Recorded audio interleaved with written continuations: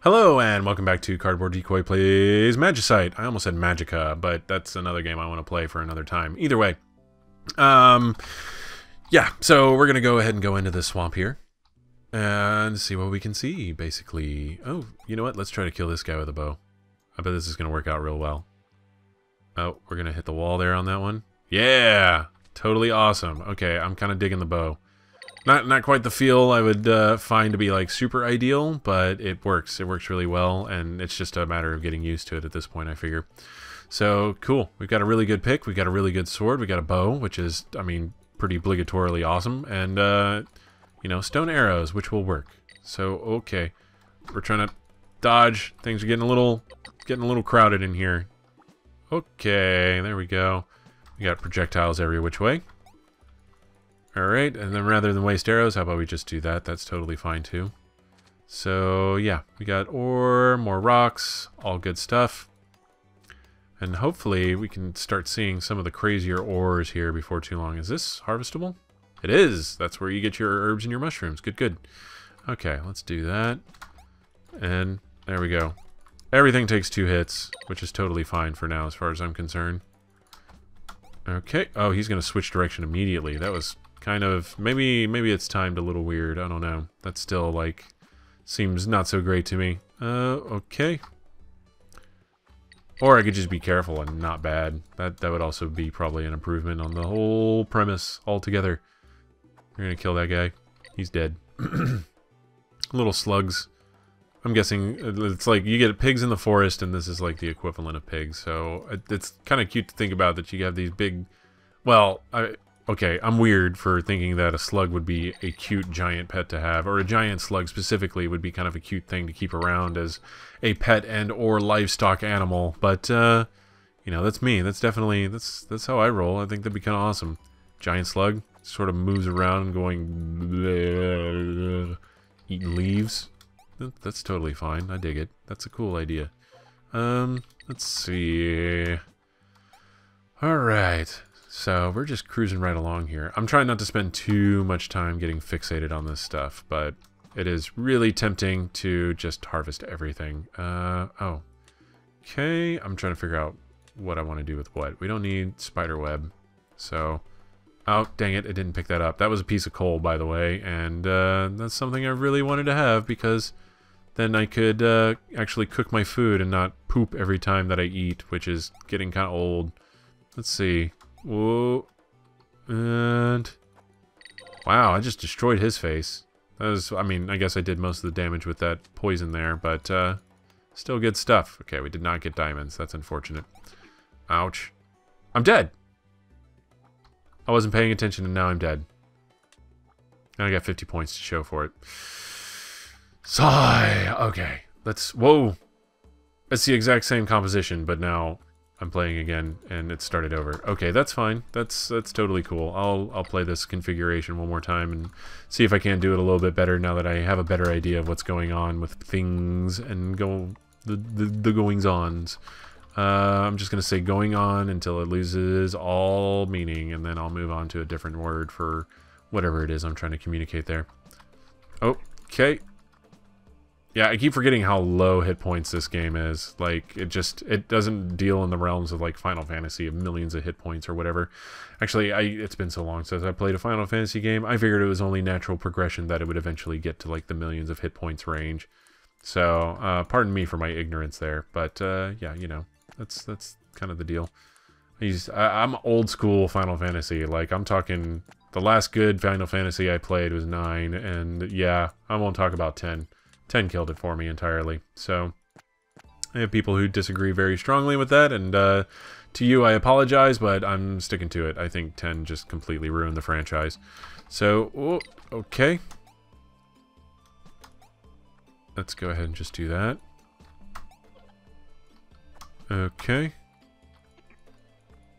Alright, good to go. Oh, I still need a pickaxe. Okay, that should be easy enough to concoct. Definitely high priority, though. Oh, no, this is fine. I'm like, oh, I don't have any wood. What am I going to do if I don't... oh, wait, there's freaking wood all over the place. Like, literally everywhere. There is not a place that exists that doesn't have wood. in this particular game. Let's go ahead and... At least not to my knowledge. I haven't made it that far. I could be totally wrong. Okay, let's see. At least to the raw omnipotence of the wood's presence here. Okay, cool. Now, this would be gold if we had anything other than a wood pick. But, you know, whatever. Spilled milk and all that. Let's keep going here. That is a beehive. I'm wondering if I actually want to try to challenge that beehive. I'm tempted. I'm real tempted, to be totally honest. Okay, let's see how this fight with this bee goes. That's 3, 4, 5 hits. 5 hits is pretty bad. To be totally honest, I don't like it. So we're going to skip that beehive for now until we get better weapons. Okay. I like kind of the enemy disparity, or the enemy spread in this game. Oh yeah, I keep forgetting that I can actually dash as well, which is probably handy. I haven't really thought of a particular use for it just yet, though. Or I haven't been in a situation where I was like, man, I really wish I had dashed. It's funny, after just recording a bunch of Rogue Legacy episodes where I basically said the same thing. Maybe I'm just bad at dashing, but I think really it's one of those, like, if it doesn't make you move faster, like actually like make it viable so that you could run doing it all the time, then you almost totally ignore it, right? Like, most dash mechanics are just kind of like very specific to combat. Like, take for instance Dark Souls. Dark Souls, if you don't dash, like do kind of the double tap dash, or, you know, sort of a little dash move around, you're just gonna die and have a terrible time and never be good at that game. But again, in Rogue Legacy, it's situational. There's puzzles that you need to use dash to figure it out. And then there's this game, where I haven't determined where this game lies on the spectrum just yet. Like, so far, haven't really needed to dash a whole lot. Nothing's really stuck out to me as, like, my gameplay experience would be so much improved upon if I had just dashed at certain points in time, or made more use of the dash function. So it's kind of one of those, like, okay, whatever, you know, take it or leave it. Again, I chose the wrong path there. Don't mind me. I'm just an idiot. Okay. And let's do that. What was about to break? My wooden sword. So, almost did it again. It's like, no, I need wood, damn it. Oh, God, no wood. Alright, cool. Let's do that. And stone blade. Let's just trash that guy, and we're good. Cool. Moving up in the world. Just a little bit. Very incrementally, which is how I like it, really. If I'm going to play a game where there's, like, progress, I prefer the progress to be very incremental. So whenever you look back and go, oh man, I forgot that I used to suck so bad, and I've been like this freaking god for so long. It's like, it's much more subtle whenever it's a very gradual progression, and I appreciate that a lot in my games. So let's see, we're just going to chop down a whole bunch of trees. Deforestation is fine. Let's go like that. And what's our time look like? Man, we are barely getting into this. Oh, well, no, I guess we have like 12 minutes left. That's fine. Let's try ice. I haven't seen the ice biome yet. So, or tundra, I suppose. So, Fangbrush Tundra. We got a bunch of guys sitting around doing things. We got a lot of diamond axes for sale. Man, they're just rolling in it. Let's go ahead and, first things first, kind of figure out our potion situation here. We got some good potions set up. No coal. Go figure. At this point, I'm not even, like, shocked or surprised or caring. Alright, we're gonna go ahead and eat and poop in front of this guy's house. Alright. And then we need to drink some of these potions, actually, now that I notice. Let's just do that. I wasted a hit point, but that's fine. I'm not going to cry over spilled milk. Vital ingredient for making potions. Let's see. What do we have? We have some stone. Not really any ironite. Like, do I still have... Yeah, I have Gatherer and the Miner's Hat, and I have not gotten, like, any ironite whatsoever. At least none worth mentioning. We have a little bit of monster bone and some monster hide. But once again, we don't have a really good way to, like, refine it or turn it into anything. So I guess we'll just move on after selling some of our stuff here. We're going to sell you. We're going to sell you. And then we'll just move on with our day. Okay. Next. Alright. Groundleaf Tundra. Okay. These are fairly large icy slimes, and I really need to be getting hit less. I still like the actual gravity of being hit in this game. It hasn't really become like a forefront of my psyche just yet. So, but we're getting there. Let's see. We're just going to chop some extra wood in case we need it. Wooden axe is about to break. That's par for course, really. Alright, we're going to kill this slime, hopefully. I don't like this ice ball business. That's totally unnecessary. So, must be the equivalent of the completely random and non sequitur blocks in the first level. Just sort of environmental damage or hazards that are just sort of ambiently present. Okay, just barely did not get hit there. Okay, this guy is a knight, and sure, I want to know why they decided to actually leave the humanoids in the tundra section. Alright, cool. Oh, and we've got a fairy as well. Hi, fairy. You're gonna fly and do ranged attacks. That's totally cool. I'm fine with that. That was biting sarcasm if I ever heard it, right? Expert level stuff. Alright, we're gonna go up and around here. Find a good safe spot to sit, and then mine that. Okay, cool. Doing good. Good doing. That's a lot of spider webs that we don't need. And we got another stone. Okay, just gonna narrowly dodge things.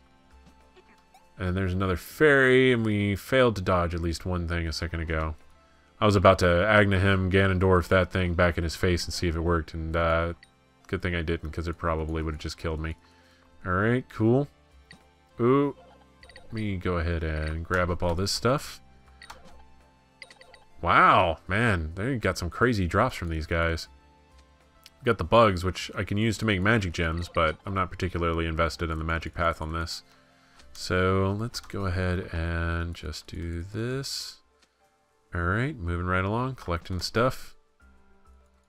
Getting paid. And changing the world, basically. That's the progress, right? I think you're supposed to get laid in there somewhere, but, you know. I am sitting here playing a pixelated platform adventure survival game, so, you know. Not to deride the game whatsoever, it is a lot of fun, but I just had to sort of make fun of myself for a second. If I don't make fun of myself, who will? Don't answer that, because I know you'd be more than happy to fill the role if you had to.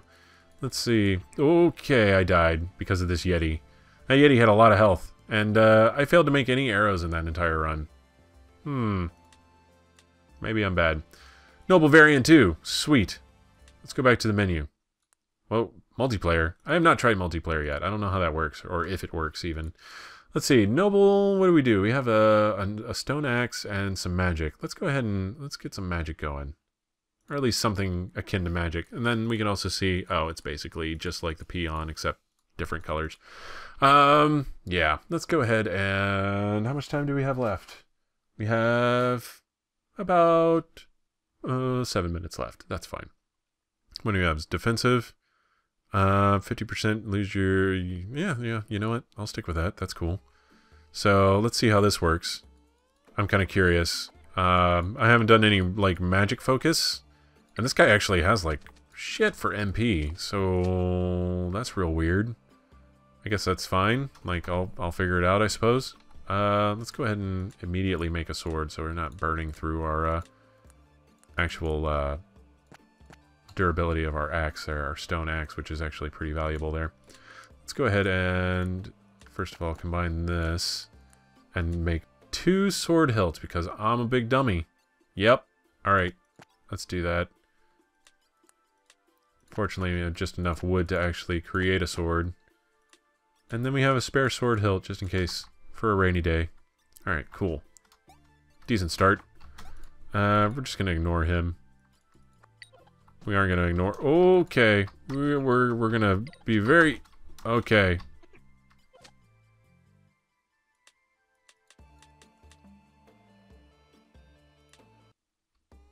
Okay, so here we are, getting started on our first attempt here with a noble. And we're just going to see... Man, this map is actually disturbingly similar to the last one. Oh my god, I'm doing so bad. I need to stop.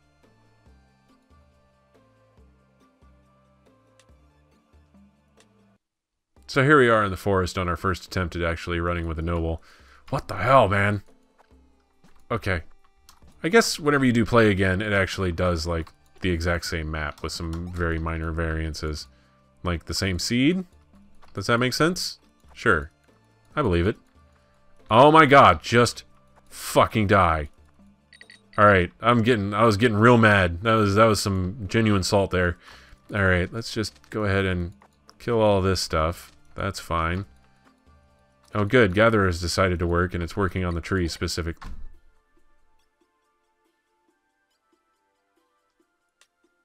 So here we are on our first try on the Noble. Well, there goes that theory, because this is definitely very different. So, that's cool, I guess. Alright, we're going to grab a whole bunch of this stuff. And this looks like it'll probably be just enough to get us started with some weapons and gear. So, let's go ahead and set it up for a few different things. That's an axe handle, that's a pick handle. We're going to set that aside. We're going to do this. That's a sword hilt. We're going to set that to the side. We're going to do blade here, blade here, blade here, blade here. Cool. So let's just do this. This will simplify everything for us considerably. So there we go. We got a wooden sword and a wooden pick. Alright. Outfitted. Done. Done in one, son. Just 3 trees had to die for this. Let's go ahead and continue onwards here and try not to be big giant dummies. That would probably be the best possible scenario, is not being a big giant dummy. So, and I'm already 6'5", so I gotta be real careful. So, yeah, you know. Alright. And yes, let's go ahead and pick this. And yes. I'm a little bit relieved that I'm getting to the end of this particular recording session, because, yeah, I think the tiredness is starting to get to me to the point that I'm maybe making some pretty silly mistakes. I'm not saying that I'm bad at this game or anything, but I might be operating on slightly less than ideal situations here. So apparently you just get a crap ton more wood if you have a better axe. That's fine, I guess. Sure. Alright. Do I have 4 spider webs yet? No, I don't. I need 4 spider webs so I can make a net. And then I need a net so I can catch bugs. And I need bugs so I can make gems so that I can turn around and turn those gems into magic scepters. That's the plan. I gotta remember how to chop wood. Apparently I'm under the impression that you use a pickaxe to chop wood, which I'm sure is an effective method of chopping wood. However, maybe there's better ways out there. Let's just kill you. You're a slime, you die. That's how that rolls. Okay, we got plenty of stone to pick out here. I can't remember what my traits were either. Okay, we got a boar. Alright, we're gonna just play cool. Kill this guy. Get his delicious meats. And move on. Oh, you know what? I should make a bone sword. That's actually a pretty cool idea. I'm gonna look and see if I can make a bone sword yet. Oh, as soon as I'm done with this. Okay. No, not yet. I need 4 bones to make a bone sword. Once again, pretty standard material progression there. I'm sure you can figure it out. Let's see. And this guy was waiting. He knew I couldn't see him through that block. Alright, cool. Alright, that's all done. We're moving on to this part. And awesome. Choppy choppy. Oh god. Okay. Almost got hit by a boar there. Let's just take a second and say I love this hybrid pixel shifting plates kind of animation style. I don't know if there's a good term for that, but you see how like the boar's head kind of moves where it's on a swivel, but it's still in pixel art. And even the slime is kind of like warped and deformed for an animation as opposed to like, you know, animating individual frames or, you know, even doing it within the pixels themselves, right? Like all the animation's done through pixels. No, there's these basic assets that are made with the pixels and then they're manipulated to create animation and effects and things like that. I really, really, really love that. Maybe not always pixels. That's definitely one of those, like, I don't have a problem with pixels or pixel graphics, but there's times where I'm kind of like, yeah, maybe you could have done better. maybe maybe if you had sat down and come up with a different art style, I would be just slightly more engaged by certain things. Because there's some games out there that are just absolutely stupendous, and they are not pixel games. I mean, that's... Pixeling your game is a really cool way to do things, and don't get me wrong, I think it's an art that some people have just absolutely destroyed all faces on, and continue to do so in a very productive and copacetic manner to the industry.